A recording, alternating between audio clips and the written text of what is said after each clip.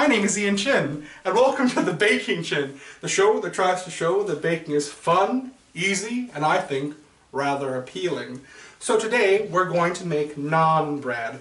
And naan bread is that great Indian flatbread that goes so well with curries and chutneys, but usually it's made in a tandoori oven, which is a big traditional oven from that part of the world that gets to a very high temperature, and you really have to take your dough and slap it on the side of the oven, which is very fun, but not something that all of us have in our home kitchens.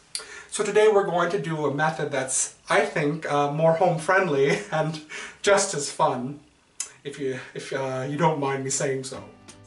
For this recipe, we shall need 500 grams of flour, 300 grams of plain, unsweetened yogurt, 50 milliliters of water, 50 grams of oil, 5 grams of baking powder, 5 grams of baking soda, and 10 grams of salt. I like to use both leavening agents because I think you really get the proper rise if you use both. Now, mix the leavening agents and the salt into the flour. Make a well in the center of the flour and pour in the wet ingredients. Mix well and dump onto your kneading surface. Knead vigorously for 5 to 7 minutes until the dough is no longer sticky. Now, this dough does not have to be 100% elastic, just elastic enough to spring back when poked. Tight like a baby's behind. Divide the dough into 8 to 10 pieces and roll into a rough ball shape. Cover each naan with a generous amount of oil and place back into your mixing bowl. I like to cover it with a shower cap. Rest the dough in the refrigerator for at least 2 hours, or, for even better results, overnight. Take your rested dough out of the refrigerator and place on an oiled surface. Spread the dough out with well-lubricated hands, and if the dough tears a little bit, it's not the end of the world. It'll still puff up just fine. Spread the dough slightly larger than you want to account for any springback. Preheat a pan on high heat. And if that's a bit too high for your particular stove, just use medium-high heat. Just when you see a little wisp of smoke, pour in a little oil and carefully place your stretched dough into the pan.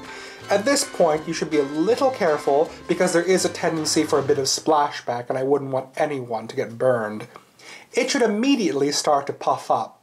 Fry for about 45 seconds to a minute, or until the bottom color is a nice, healthy brown. Then flip the naan and cook for another 30 to 40 seconds. For garlic naan, just spread some minced garlic and chopped cilantro onto the stretched dough, and from there the procedure is just basically the same. And you can even add some mixed seeds to the top of the dough, and you'll make like kind of a everything bagel kind of naan. And when you're finished, if you're feeling a bit daring, spoon on a bit of ghee, or that's clarified melted butter, if you wish. And here are the finished naan breads, and as you can see, they're just as they should be. They're very soft, and they're just slightly charred, and if you like them actually a little more blonde, you could put the heat down a bit, but I like them nice and charred and dark. And if you look at the inside, they have a really nice airy kind of texture, a bit like a cross between a pita and a tortilla. And it tastes awfully good.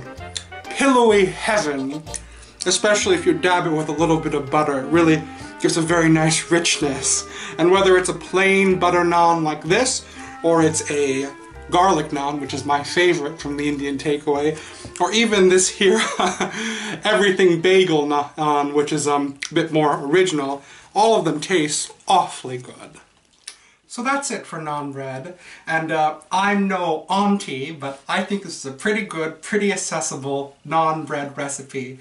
And may I add that the dough lasts in the refrigerator for, I'd say 2 to 3 days. So you could really do this ahead of time if you had a big party, or if you just want fresh bread for your family at any time, you can have it in about under 2 minutes. So, thanks very much for joining me today on the Baking Chin. My name is Ian Chin, and as always I wish you happy baking.